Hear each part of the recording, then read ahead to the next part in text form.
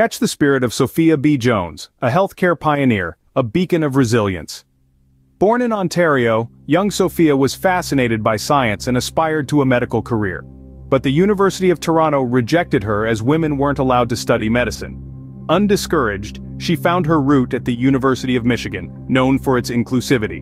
In 1885, she made history as the first black woman to graduate from the university's medical school. She didn't stop there. Sophia headed to Spelman College in Atlanta, becoming the first black faculty member. There she established the South's first nurse training program. Sophia B. Jones, a symbol of determination, a model of progress. So, the next time an obstacle seems insurmountable, remember Sophia.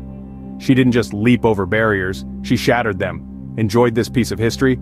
Disseminate the knowledge, like, share, and subscribe for more captivating stories.